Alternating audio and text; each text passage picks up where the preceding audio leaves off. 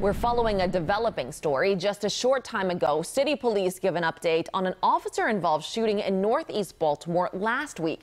This is the police-worn body camera video. It happened on Falkirk Road last Wednesday.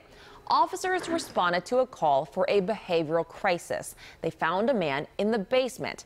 After a lengthy conversation with that man, body camera video shows he pulled a gun from his waistband and officers returned fire.